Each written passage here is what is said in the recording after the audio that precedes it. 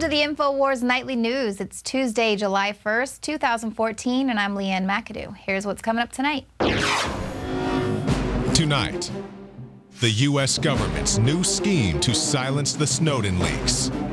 Then, the walls have eyes. Smart lights are linked with cameras. And Facebook manipulates users' emotions. That's next on the InfoWars Nightly News. In the land of the blind, the one-eyed man is king. When I say that, I see comments on YouTube going, how dare you bash blind people? After announcing that he would bypass Congress yet again to take executive action and fix the immigration crisis, Obama has another announcement for Congress. So sue me. Now, this is an aggressive tone that Obama took in the face of a lawsuit threat from House Speaker John Boehner over his use of executive orders. The president called the suit a stunt, saying, "I'm not going to apologize for trying to do something while they are doing nothing." Of course, it's everyone else's fault, not Obama's fault. But Obama says that he will act on his own to address weaknesses in the nation's immigration system because, according to him, the majority of the American people want to see immigration reform done. But according to the latest Gallup poll, only 1 in 5 Americans want to see additional immigration, while 2 in 5 Americans want less. That's 41% who would like to see a decrease in immigration, and only 22% who would like to see it increase. And it's actually less than the percentage of Democrats who want it reduced, which is only 32%, according to that poll. But Obama also wants to lay the blame on Republicans in Congress, who he says they've voted and blocked everything that's tried to be done to help the middle class. But according to this shocking new study that was conducted by the Center for Immigration Studies, American-born workers have had a net loss in jobs since 2000, while all of the jobs created in that time have gone to immigrants. Millions of new jobs, according to this study, were created since 2000 in the U.S. There was a net gain of 5.7 million jobs during those 14 years. It went from 17 million in 2000 to 22.8 million in 2014. But the overall net effect was that 100% of the job growth went to immigrants and 0% went to workers born in the USA. Now, despite the scandal of so few jobs for Americans, the legislation being pushed by Democrats for the so-called immigration reform, say it's going to vastly expand job opportunities for immigrants at the expense of American-born workers. So much for wanting to help the middle class. Now, Republican Senator Jeff Sessions of Alabama calls these findings shocking and says it represents a dramatic indictment of immigration policy in Washington. And he says the sensible, conservative, fair thing to do after 40 years of record immigration is to slow down, allow assimilation to occur, allow wages to rise, and to help workers of all backgrounds rise together into the middle class. Meanwhile, thanks to the executive orders that Obama had already enacted on his own dealing with immigration, we are set to see some 100,000 unaccompanied minors illegally crossing the border this year, bringing with them untold contagious diseases. Now, legal immigrants are always required to undergo medical screening, but these kids, they have no medical screening as well as no vaccine records. And of course, if they do bring with them some contagious diseases that have already been eradicated here in the U.S., Americans will not have an immunity against it. And of course, that's setting us up for a possible outbreak. Well, now a Texas judge is giving these illegal immigrants a welcome to America, basically weighing vaccinations for any illegal aliens that are being detained and processed at several locations in Texas's southernmost county. The elected official said he's concerned for public health and claimed that the county is prepared to weather the cost of vaccinating illegal immigrants that are showing signs of illness. Now, there's a county health team advising the judge. They say at this time there is no immediate health worry related to the immigrant surge, but they did express concerns that immigrants often undergo rapid processing and medical exams, which those can fail to spot communicable diseases. Of course, we have Border Patrol working overtime to get these people processed quickly so they can drop them off at the bus station and send them further into the interior. So on that Facebook page for that county, it's getting a lot of backlash. Residents don't want to see their tax dollars going to immunize those who should be being deported while they're struggling to afford flu vaccines for their own families. Now, the Center for Disease Control and Prevention has repeatedly been ignoring requests from Border Patrol unions to come and do something about this. And later in the show, Joe Biggs is actually going to be on the phone with the CDC to find out what, if anything, they are doing to protect American citizens from a potential public health threat. Well, according to the latest Snowden leaks, the NSA is monitoring the entire world, and that is including the Five Eyes countries that the U.S. has long had a no spying agreement with. Now, that obviously isn't really that much of a surprise at this point. But what is surprising is that Glenn Greenwald was set to release his most shocking NSA revelations to date. He was going to be releasing the names of those that the NSA has been spying on. Well, earlier today, Greenwald tweeted that he would be publishing the story tonight at midnight, and then 8 hours later, he tweeted that after 3 months working on our story, the U.S. government today suddenly began making new last-minute claims which we intend to investigate before publishing. Now, many responded that it's a trap and that the government is dishonestly and illegally censoring Greenwald. At the same time, whistleblowing site Cryptome announced that all of the Snowden documents will be released in July, and they say supposedly in order to avert a war.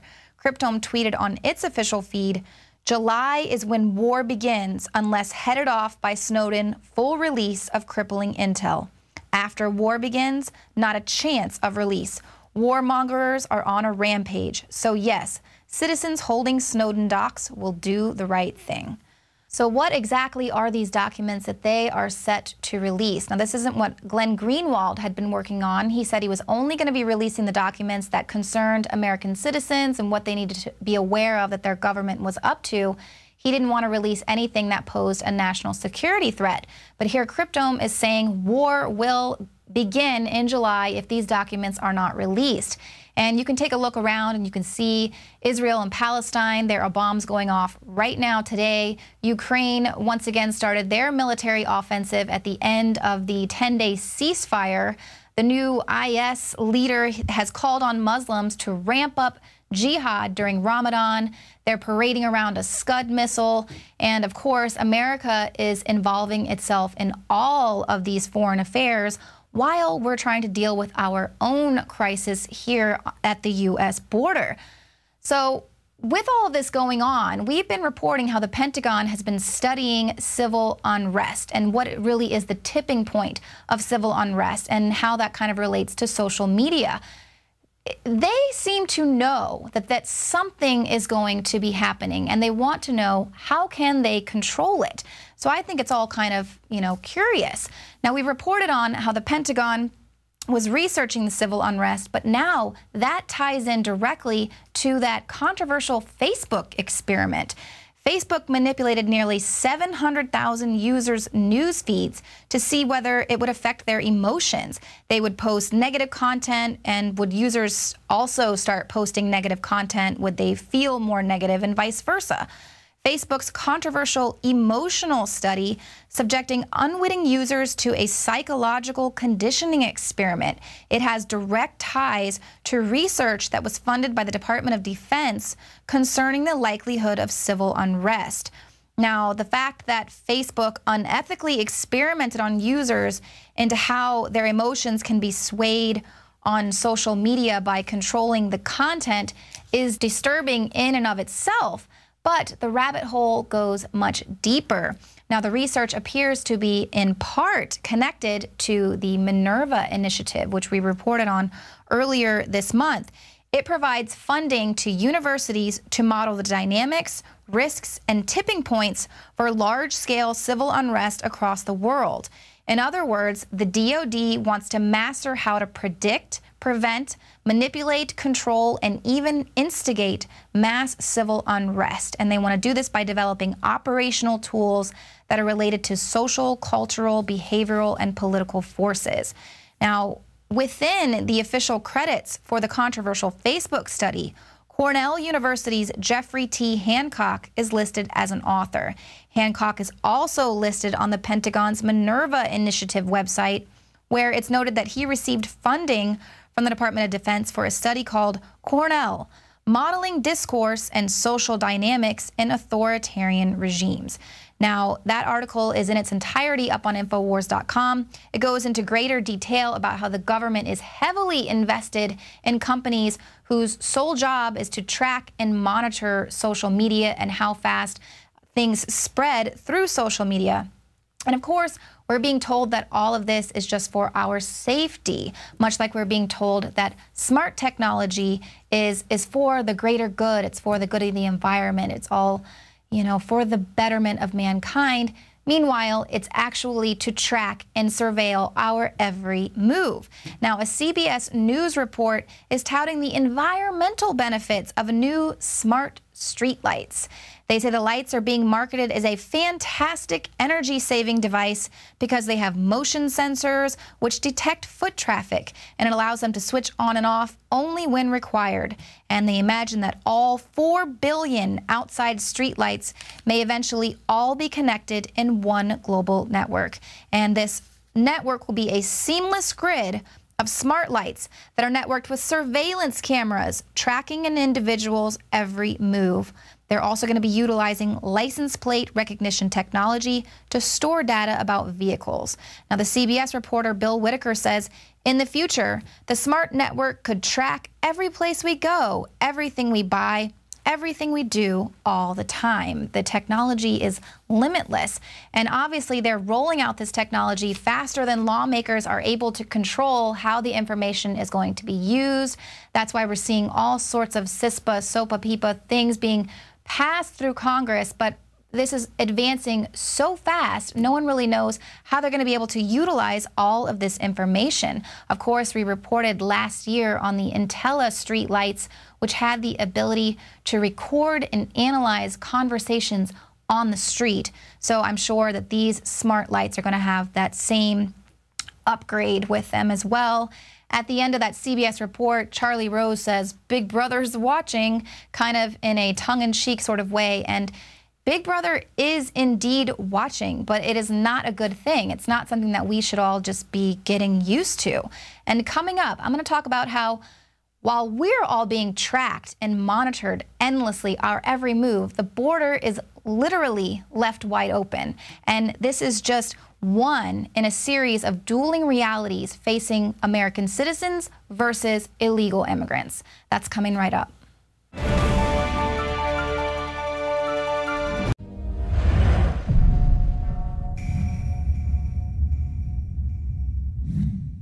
Well, one of the claims surrounding this illegal immigration influx is that the White House hasn't sent a clear message that it's not open season at the border. And over the weekend, Nancy Pelosi visited a border facility in Brownsville, Texas, and what she saw there prompted her to tug on the heartstrings of the American people. She says that we have a moral responsibility to help children that are crossing the southern border. But what about these American children that are being treated like terrorists by the TSA? Here we have an 18-month-old and her family that were thrown off a flight because her name was on the no-fly list. Absolute terrorist. And then, here just it goes on and on. We've got a girl that was in a wheelchair. She was headed to Disney World with her family, and she was so traumatized by that experience that she told her family, I don't want to go to Disney World anymore, because we all just really enjoy getting patted down by the TSA as if we're the terrorists. Meanwhile, it's open season at the border.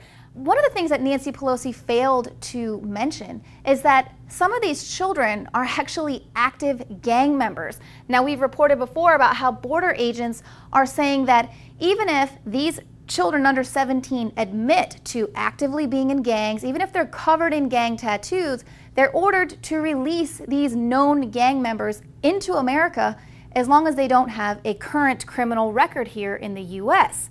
Meanwhile, cops are using pre-crime techniques to detail